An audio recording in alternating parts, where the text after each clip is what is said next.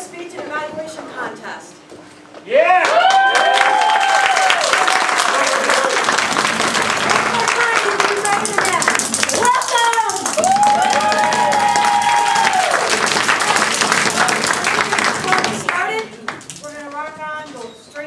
Before we do that, I want to start out with our laugh of the day that your division governor has provided for you.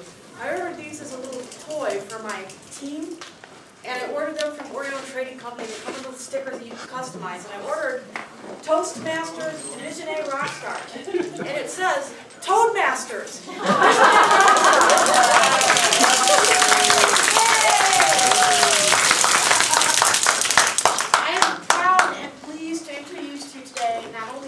Contestants I think in the district.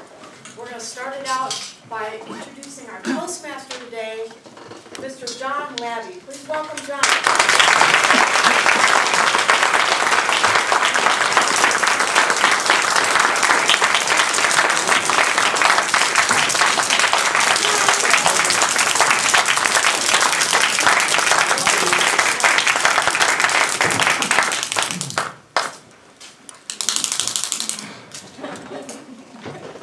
Thank you, Linda, Madam Division Governor. Fellow Toastmasters, guests, ladies, gentlemen, creatures in between, welcome to our division contest. Before I begin, I would like to ask that any of you who have a cell phone, pager, tin can and a string that might make noise when somebody calls you, to please turn it off. If you're a doctor expecting to do a delivery, you may turn yours to vibrate.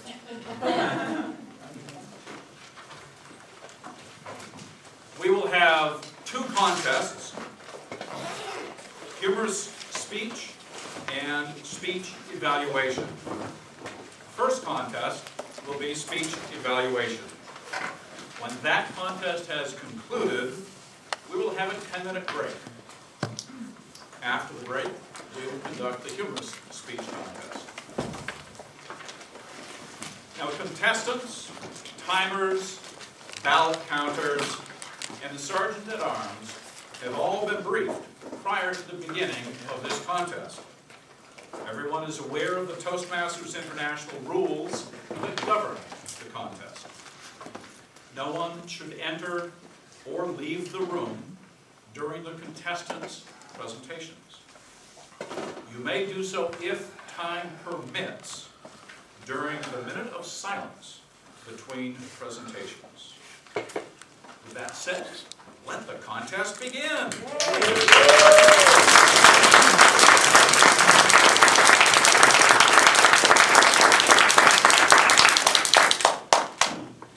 I'll now give the speaking order for the speech evaluation contest this afternoon.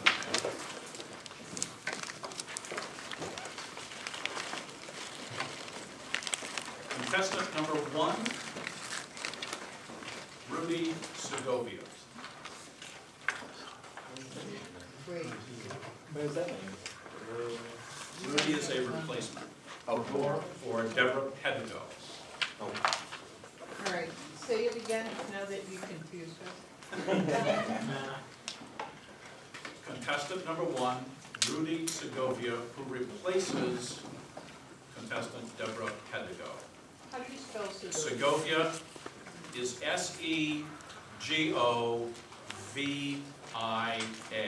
John, is he here yet? He is not here yet. He has a couple more minutes. If not, we will announce that he is a scratch. Contestant number 2, Joe Rivkin. Rivkin is spelled R-I-V-K-I-N. Contestant number 3, Valerie Fuson. Fuson is spelled F-U-S-O-N.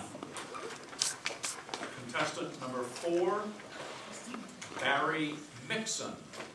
That's M-I-X-O-N. Contestant number 5, Romeo Gimeno. That's G-I-M-E-N-O.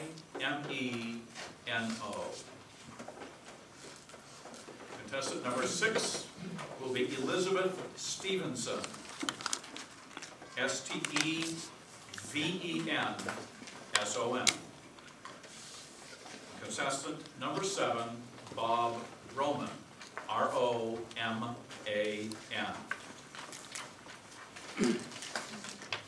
Now, in order for our evaluation contestants to compete, I need someone to speak for them. Please help me welcome to the lectern Anne Lawrence.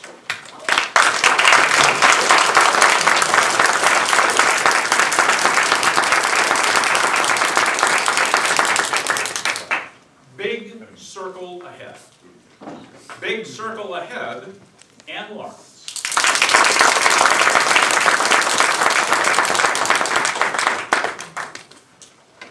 Big circle ahead. Mom, big circle ahead. Master Toastmaster, fellow Toastmaster, presidents, anyone else. My daughter from the back seat of the car last weekend noticed a big circle ahead. It was clearly marked on a larger than average sign. It was an average day. We're making our way to Costco. We had some treats to get. And what had been a traditional 4-way stop in Lincolnshire, Illinois, had converted into a circle. When I think of circles, I think of that one over in Des Plaines. Oh, I'm getting nervous just thinking about it. More nervous than trying to remember the periodic table of elements. You go up to that circle, there's a stop, you gotta try and merge your way into traffic. I'm not exactly sure where I need to go, I'm not familiar with the area. My palms are sweating, just thinking. But this one in Lincolnshire, it felt a little bit different. There was this clear sign, again, larger than average, that clearly identified where to go. There was not a stop sign. There was a yield sign, helping me get into traffic. What is a circle doing in Lincolnshire, Illinois? Did I make a wrong turn and end up in Lincolnshire in England? I would have known if I'd been crossing the Atlantic, I'm sure of that. It was time for research. Where do we start the research these days? The internet. The internet and? Google, all right. So I found an article from March of 2011 that was talking about the specific circle in Lincolnshire. And the circle hadn't been finished yet, but it was talking about people's feelings about circles. And they were referencing that one over in Des Plaines, known as the Cumberland Circle, or as locals call it, the suicide circle. Oh. And so people are nervous about it. Are people going to know what to do? When I was approaching that one in Lincolnshire, would I know where to go? Would I get stuck going in circles around and around? I didn't end up going in circles around and around. It was really easy. That article from the Chicago Tribune led me to a Federal Highway Administration publication from 2000. 277 pages. Did you get that? 277 pages available online for your reading to learn anything that you wanted to know about circles. But really it's about roundabouts. There's differences in the government, they have all their details, and there's important differences to know. I had to know 2 things. Why did this show up in Lincolnshire? And how much did it cost? Right? I started scanning through the article. From a government article, it was written pretty well. It had helpful tips in the guideline there. 3 main reasons why you want to build a roundabout versus that traditional 4-way stop. That 4-way stop has 32 collision points. Left turns, right turns, head-on collisions. 32 potential points of a collision in a traditional 4-way stop. In a circle, it's reduced to 8. A 75% increase. Sorry, not increase, decrease, in a potential collision. The Insurance Institute of Highway Safety has done statistics that have shown these intersections and what happens when they're converted to a roundabout. Fatal collisions are reduced by 90%. And pedestrian injuries are reduced by 40%. That's a pretty good increase. So that's the main good reason to a roundabout is reduction in collision. The second reason, you don't need electricity. You don't need power. You don't need to have signaling devices trying to tell people when to go when it's their turn. No power's needed. If this is more of a rural area and you don't have electricity nearby, that's okay. It's not a problem. It's not needed. Lincolnshire, where this roundabout is, it's sort of a rural area, and there's no electricity nearby. The third reason of building a roundabout, easing congestion. I've been through this intersection about 2 o'clock or 3 o'clock in the afternoon, and it's Riverwoods going north and south, and Everett to the east and west. I'm on Riverwoods, never really had a problem, but when you turn to go onto Everett, the cars are backed up a mile long. They're waiting in traffic, stop, go, stop, go. What's that doing for our emissions? How many of you have hybrid cars or electric cars? 1. Everybody, 2. Those gas-powered cars are causing emissions and harming our air. The roundabout eases you through a little bit better and reduces the impact on the environment. That's the third good reason. All right, so now I knew why Lincolnshire put it in. But now I needed to know the second thing. How much did it cost? This is a beautiful roundabout. You really should go and check it out for nothing other than the beautiful value that it provides. It is beautifully landscaped in the center of the roundabout. The signs, as I noted, were large and clear. That had to cost some cash. I found a Chicago press release article. The estimated cost for the roundabout was $2.9 million. I don't know about where you live, but my town doesn't have $3 million to sit in the bank waiting to go build a roundabout. Here's what they did. 80% of those funds came from federal funds designated for fresh air because it reduces the emissions. They only had to pay a small portion of that roundabout. That's pretty good. So next time when you're driving around and you come to a roundabout, don't get nervous like the periodic table of elements. We're thinking about it's the Cumberland Circle. Nowadays, they're designed really well. They're modern roundabouts. And these modern roundabouts were designed by the United Kingdom.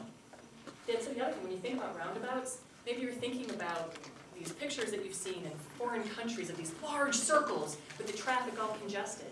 Those are the older roundabouts. These are modern roundabouts. They have the yield signs, and they ease traffic through. So next time you're going around thinking, where am I going to see a roundabout? It might be in your county coming soon. There's a couple more being built in northern Lake County. In my research, I found some that are in Minnesota that have been developed. They're all This Federal Highway Administration publication said that in the United States there are 2,000 roundabouts. This was back in 2000, and fewer than 50 of those were in Illinois. The village of Morton is considering putting in a roundabout. Did you know they're the pumpkin capital of the world? It makes me wonder, is there a roundabout that could be in the shape of a pumpkin?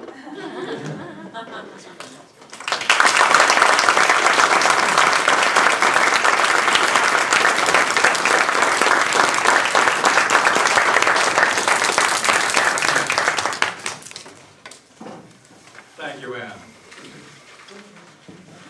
We will now be giving our speech evaluation contestants 5 minutes to complete their evaluation notes. Mr. Sergeant at Arms, would you please escort the contestants out of the room and time 5 minutes for them, beginning when they are seated in the preparation room. When the 5 minutes is over, please escort our first contestant back to this room. We'll also ask our timers at this time to begin timing 5 minutes. Clarification? Yes, one clarification. Contestant number 1, Rudy Segovia, is a scratch. Judges and audience members, you may cross his name off your list.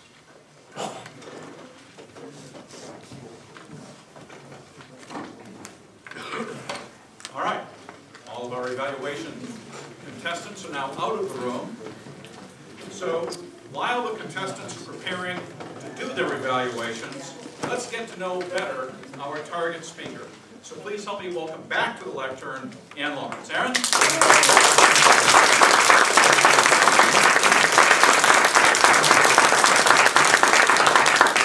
thank you very much for an entertaining and informative speech. That's always the best kind. Thank you.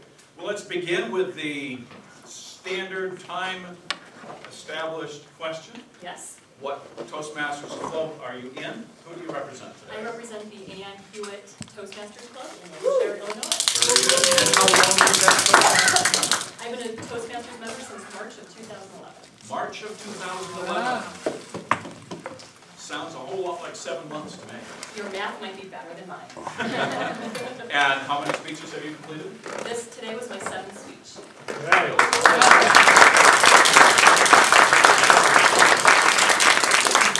Now tell us a little something, if you will, about the culture of the club at Aon Hewitt. What sort of club is it? Absolutely. It's a club that's tied to a business, and therefore it makes it a business club. Our culture is that we meet during the day at lunchtime, and we have a population of 4,000 colleagues that are in the building that we can pull from to be club members as part of our club. Terrific. And how many members are there? We currently have just under 30, and not only did I join in March 2011, in July 2011, I was now the president of the club. Wow. And did you take the job? I took the job, yes. Terrific.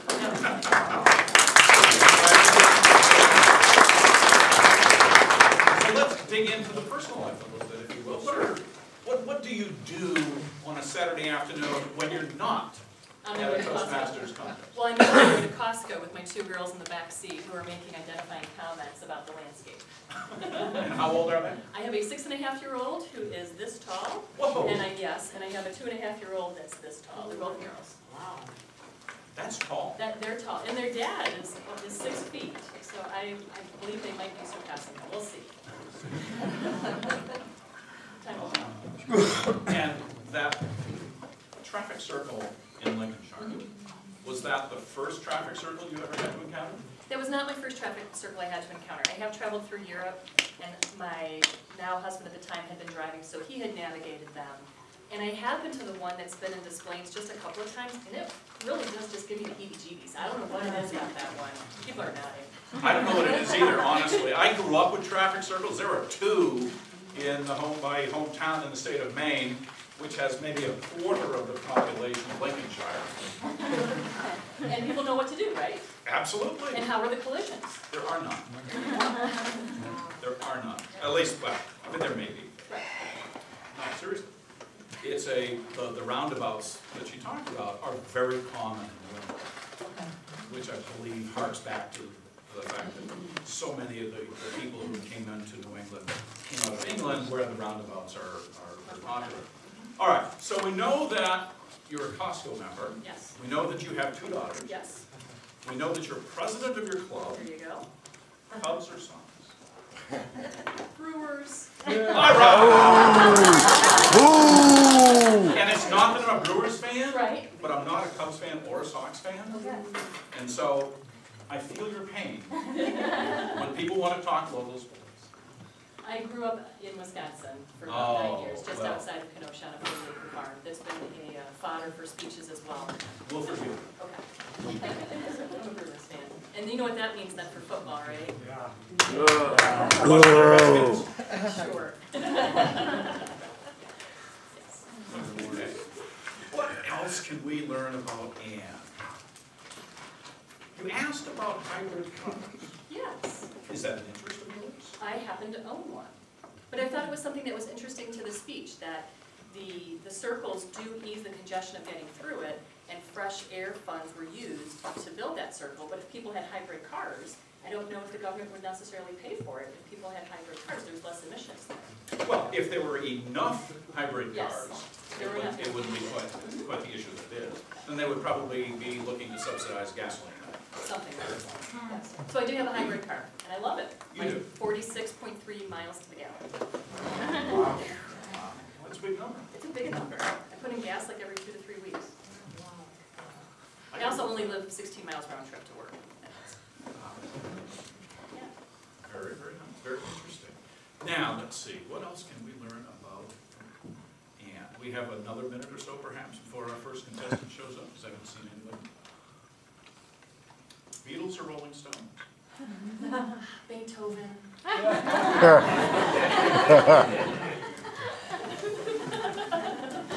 We have things in common.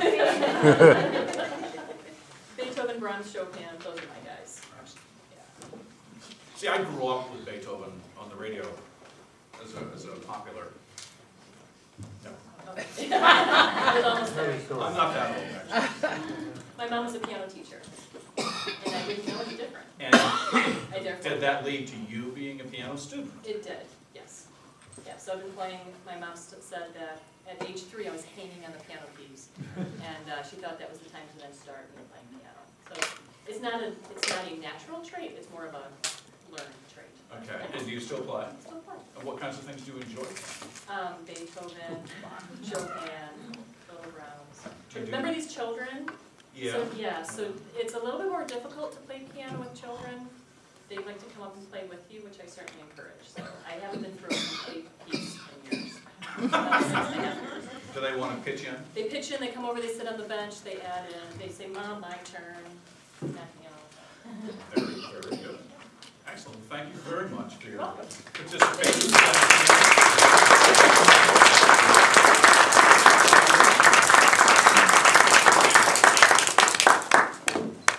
So we're now ready to hear from our evaluation contestants.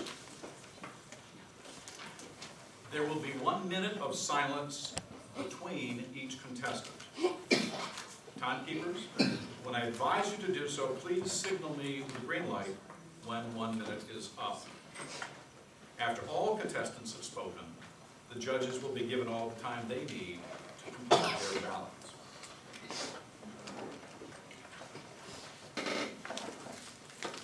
Now let us begin with our first contestant. Joe Rivkin, evaluation contestant number 1. Evaluation contestant number 1, Joe Rivkin.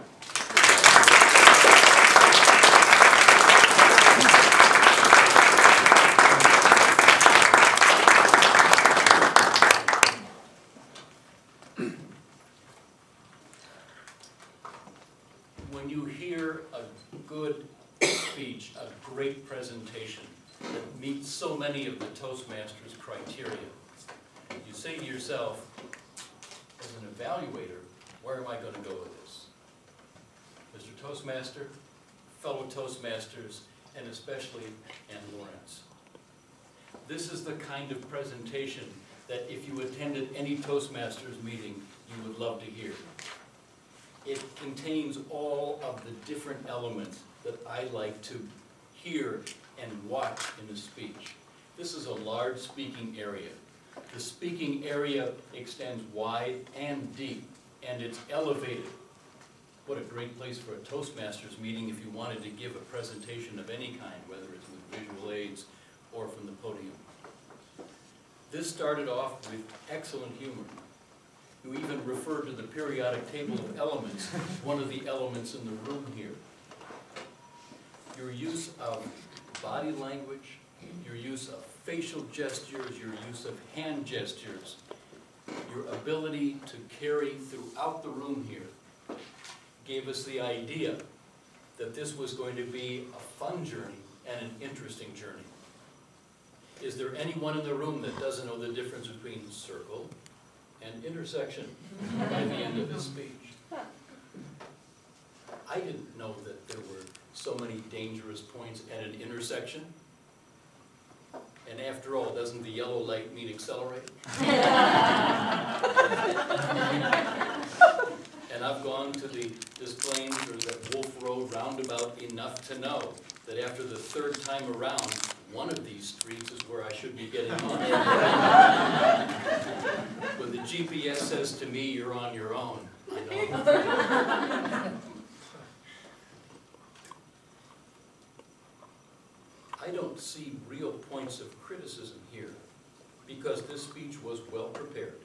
It was well presented. It offered us good vocal variety. It offered us evocative gestures, broad to fill the room, voice that carried, I think anyone in the back row could have heard you. I heard you well from over here, and I'm sure the contestants did from wherever they were in the room. Perhaps a comment or two at the early part might have guided me a little more toward where the direction of the speech was going. Is it directly informative? Is it to be a humorous presentation?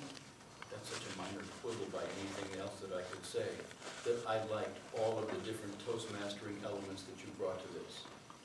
Gestures, body language, speech organization. You've taken the time to research this speech. and offered us national transportation and safety recommendations. So combining all of those elements, I say congratulations on an excellent speech, and thank you for your presentation today.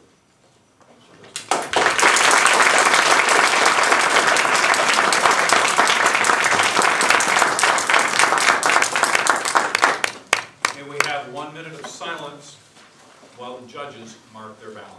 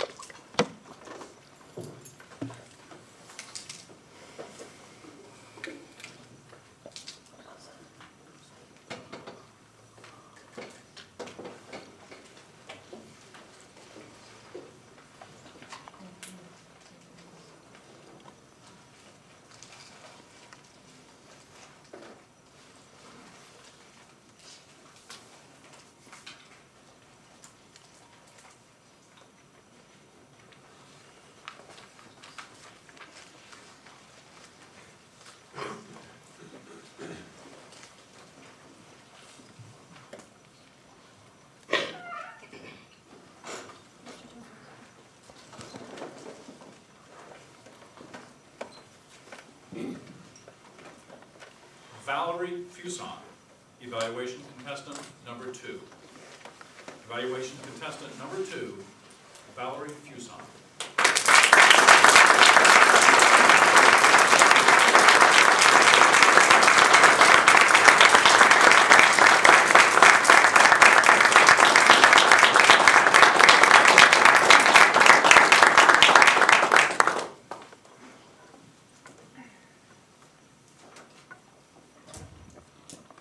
Mr. Toastmaster, fellow Toastmasters, honored guests, and especially Anne. This is the reason I keep coming back to Toastmasters, is to hear speeches like this. They educate you, they're humorous, and they give you a little insight into the person giving the speech. So thank you for a wonderful speech. My job tonight as an evaluator is to evaluate your speech to help you grow as a speaker and basically give you some insights into my opinion of how you can improve your speech, the impact it had on me, and to highlight your strengths, to build on those strengths. So first of all, I love the way you came out and started with a story. It's a big circle. It's a big circle. That drew me in right away. Because I'm thinking, first of all, I didn't know it was a child. But then you went, as you further went into it, then I knew it was you as a child. So it's a good way to start out a story, in the middle of the story, not working up to the story. One thing to start is that you came out and right away you went into the story. I would have liked to have seen you just stand a little bit, look at the audience, and then let them absorb you as a speaker and wait for you, and then start with the impact.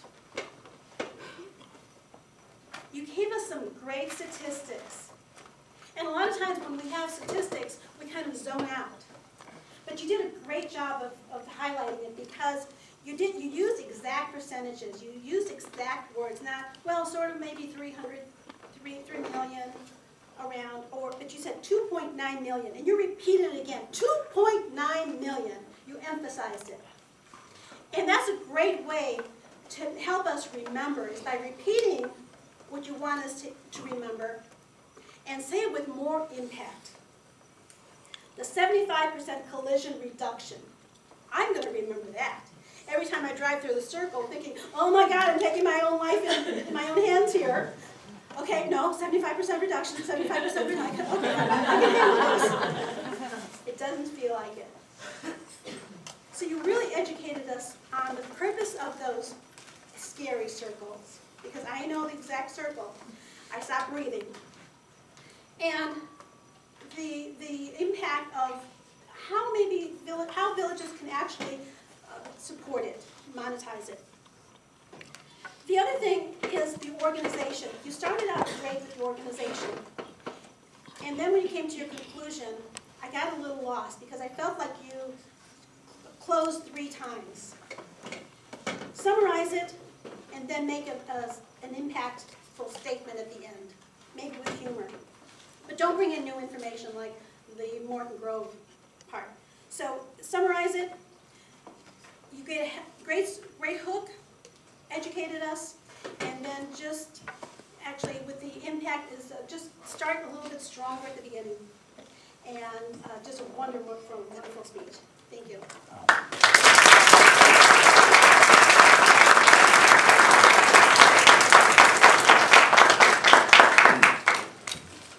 May we have 1 minute of silence while the judges mark their ballots.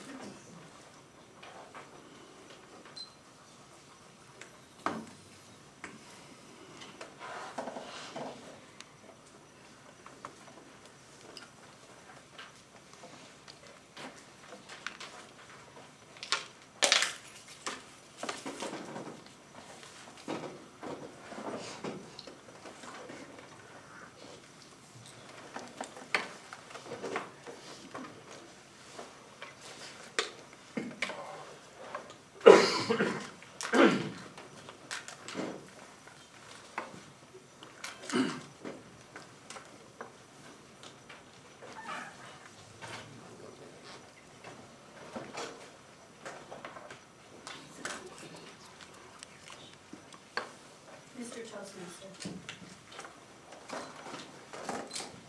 Evaluation contestant number 3, Barry Mixon. Evaluation contestant number 3, Barry Mixon.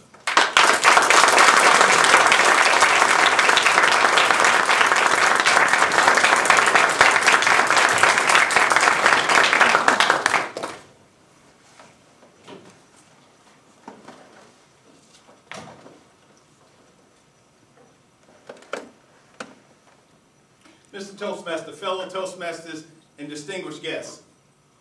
When you're asked to evaluate a speech, the first question is whether or not the person can speak.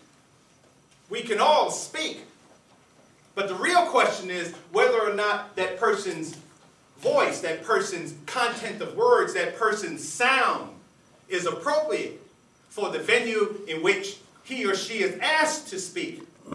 That is the mark of a Toastmaster.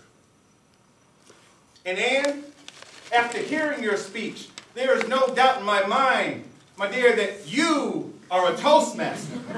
You demonstrate, you used all the Toastmaster techniques. From the moment that you walked into the room, you began to demonstrate what the speech was about, the big circle ahead. I thought I was on Channel 11. In fact, I can imagine myself being in your SUV, a nice one, 2011, and we were going on a ride. And what was amazing, I'm not from this part of the world, so you already began to make me relax. You told us that we were going on a roundabout, and of course I'm starting to get afraid because I've been to England. I know what roundabouts are. And you use the real mark of a speaker is to use the room, to use the environment to augment your speech. I don't know how many times you've been in this room, but you use the periodic table to show the room that it can be difficult to use a roundabout. But you calmed us down by letting us know that this is different. These are different types of roundabouts. As I was sitting in your car, I began to see all the different areas of Northwest Illinois. Morton Grove and all these different places, and I'm taking notes saying, oh, I gotta go there, I gotta go there. You started using research and telling us that a roundabout is not just a street or road that we travel. There's purposes in using this. That 80% fatalities have decreased because of roundabouts. Pedestrians walking across the road, there's a 40% chance that we won't get hit by a car because of a roundabout. And we're just riding along. After a while, I started eating lunch. I'm like, okay, Ann, take me where you need to go. That's the mark of a Toastmaster. You included all of us. You used the whole length of the room to involve everyone, with the car, without, into our trip. And the way you speak, I'm sure that you will speak in venues like this often, so please allow me a few suggestions to make your sound resonate to even the people in the back of the room in the cheap seats. I would suggest that you slow down just a little bit. Use a little vocal intonation, because after a while, your speech started feeling like we were doing 60 miles an hour as we were going around the roundabout. I love the way you used your hand signals. Use that as a place where you can pause. So, in summary, I enjoyed my trip. I can't wait to go on a ride with you on a tour of Northwest Illinois. And in the future, if I don't remember your name, please allow me to introduce you as a Toastmaster. Because although I may not remember your name, I will always remember your sound. Mr. Toastmaster.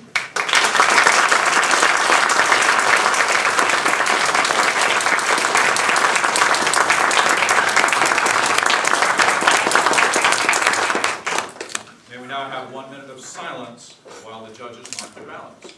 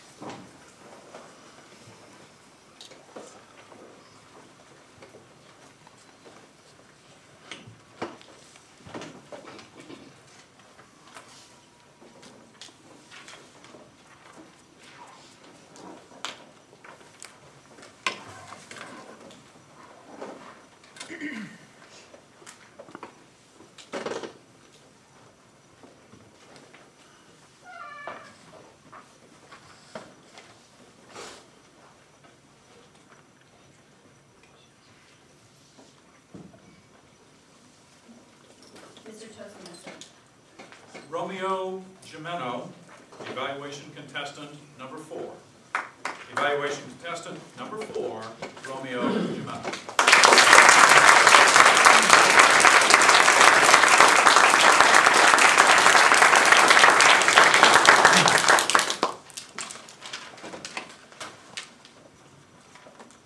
Good evening, fellow Toastmasters, guests, and especially Ann, our target speaker for this afternoon. Great speech, and let me tell you why I consider that a great speech, and then some suggestions to enhance or improve the speech in the future. Why do I consider that a great speech? Number one, you have this kind of amiable confidence. You're confident, but not in a very obnoxious way, very amiable, very likable. In fact, that was a persuasive speech, but it wasn't that coming strong. You blended persuasiveness and likability in one big package. Two, your gestures were terrific. You had the circle on. Obviously, it's a circle, so you did use excellent gestures and excellent hand gestures of that. And thirdly, your voice.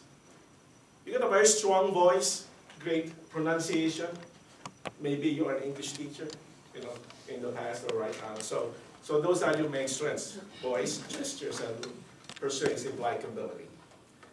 Now, how can you make it better? I have a couple of suggestions.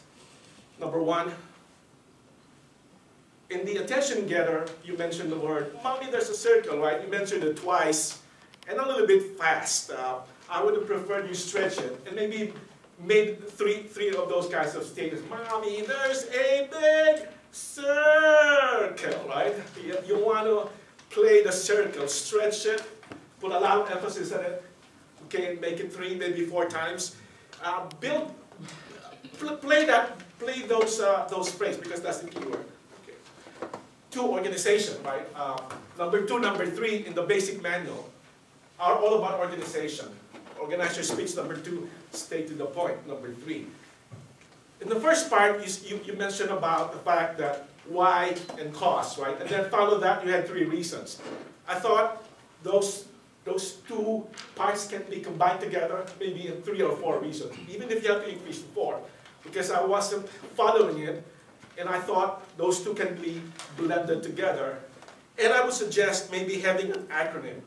The 3 reasons, the ABCs, and the ABC would be the first letter of the reasons, so that when you summarize, it would be quick and easy summary. And I suggest too that you summarize at the end. If you did not summarize, you kind of ended it, and I was saying, well, I forgot about the 2 reasons. So, in summary, great speech, persuasive likability, great voice, great gestures, and one more thing before I forget. I would recommend that you put chairs here. In fact, I was at the table, there was big circular chairs. You could put a big circular table, and you could actually move around. So, great speech, and thank you for being a target speaker for this afternoon.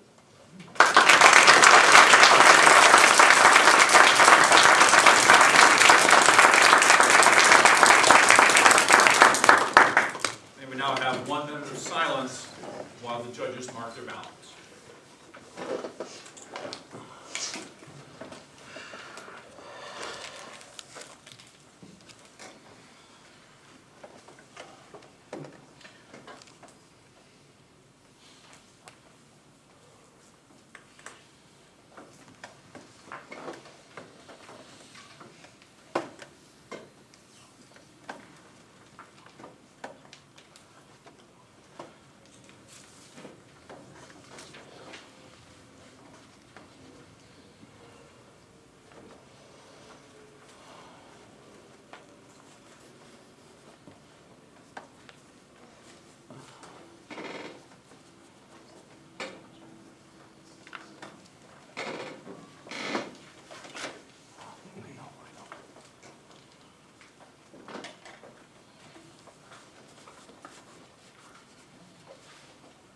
Mr. Toastmaster.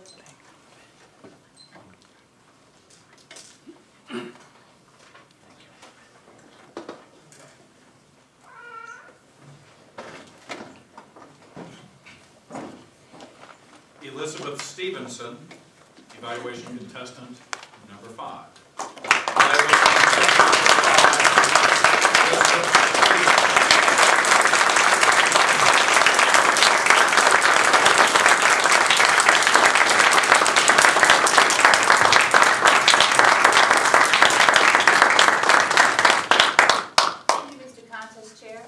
Fellow Toastmasters, and especially our speaker today,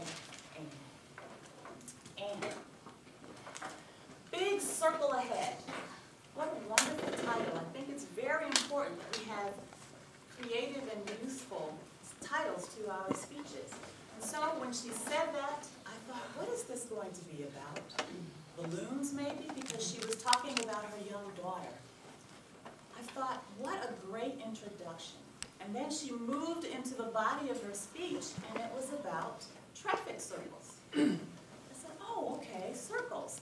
She then began developing a very whimsical, humorous, lighthearted talk about something as mundane as traffic circles.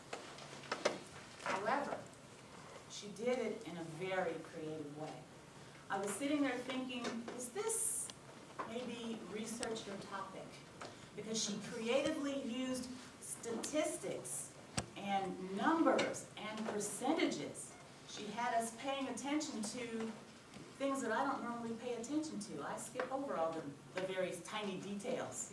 However, she wove those into her speech and kept us enthralled.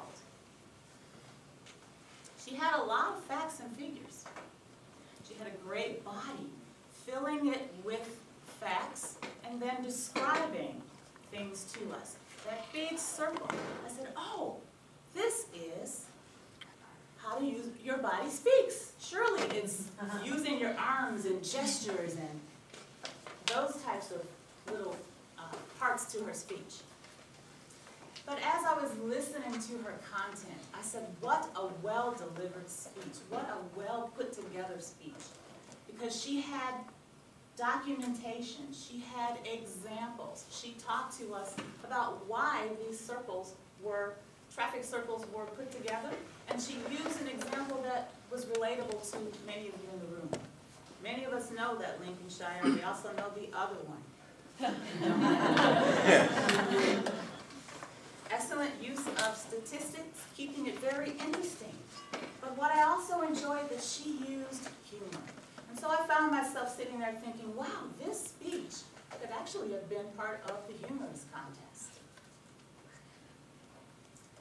As you were talking, doing things well like vocal variety and eye contact and using the space, I thought, why not use a childlike voice when you describe what your daughter had to say? That would have gotten maybe some more laughs or some other interesting aspects. But why not use your daughter's voice? In conclusion, I think you did a very good job with a very interesting topic. I think that you kept us enthralled, you used the space. A little more vocal variety would have been interesting, but I enjoyed your speech, and I think that I would be the one to listen to your very next project. Mr. Contest Chair.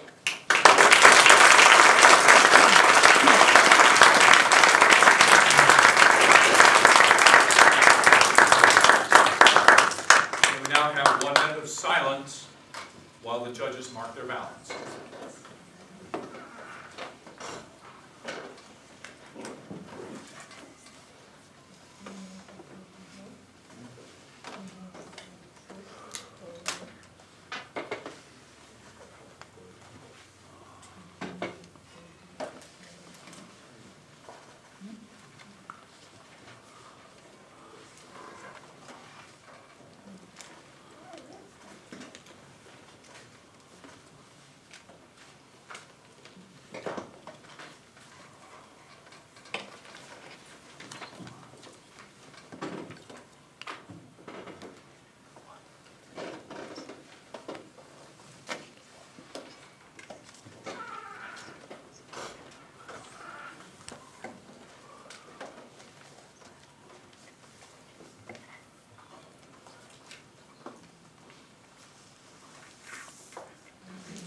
Toastmaster.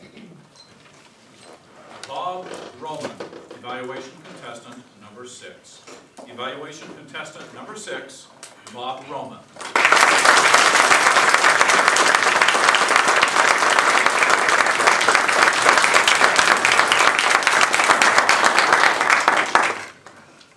Mr. Toastmaster, fellow Toastmasters, most welcome guests, and of course you, Ann.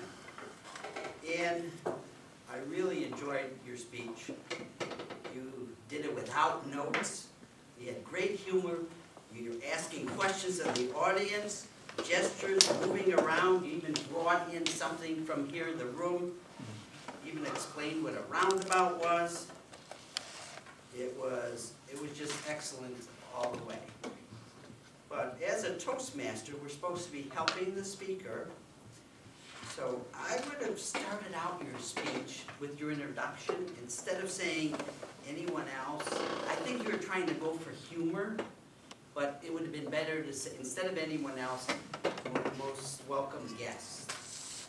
Because there are probably a lot of non-Toastmasters in the audience today. And being referred to that.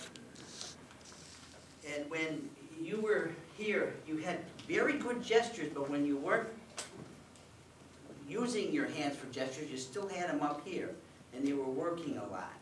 Try to keep your hands down here. And then one of the things I noticed, you were like just a little moving back and forth like that.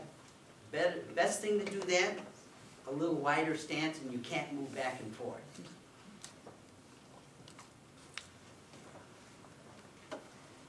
And then the amount of information you had in your talk was a bit much. I would have liked you to maybe just condense it and give the roundabout in Des Plaines and the roundabout you talked about, of how much better the newer ones were compared to the older ones. You made the one saying that it was a 75% increase, and then you said, oh, I'm wrong, I apologize. Never apologize in his talk. If you can do, just say, I should have said 75% decrease. And that would have gotten away from that. One of the things with the amount of talk, I would have brought everything into it except probably the cost. Because once you start getting into cost, that opens a lot more windows. And even though you mentioned the cost, the government is paying for it, but who is the government? We're the government. So we're paying for it anyway. So rather than, if you talked safety, you'd probably get a better reaction and kept it on that track as opposed to bringing in the cost of the actual project. And then one thing is when you mention stuff from the internet, it's always good to notify the author too. But all in all, it was a terrific speech. Thank you for being our target speaker, Mr. Toastmaster.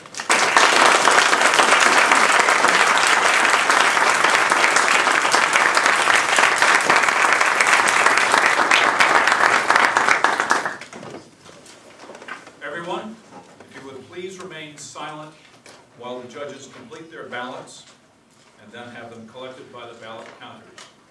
Judges, you may have as much time as you need.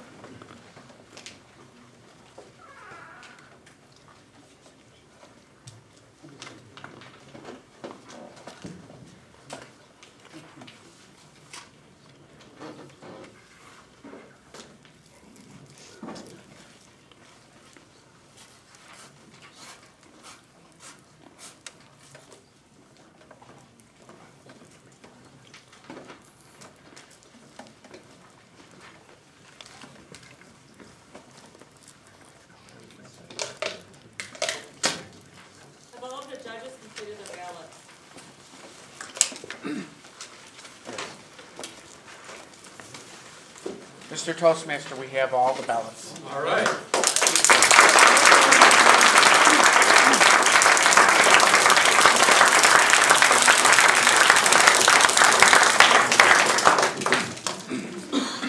While we are waiting for the votes to be tallied, let's hear from our Northwest Division Governor, Linda Eningberg.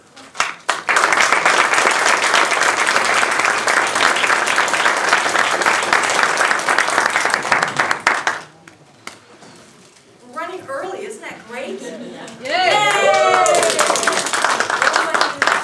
I'm not going to take up too much of your time. I'm going to go to break. What I want to do right now is ask anyone who participated in the functionary role to please stand up.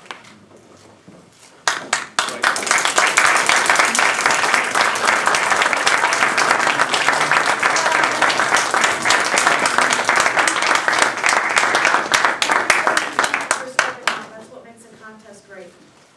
We're gonna take a 10-minute break. It is 3:55, and we'll be back here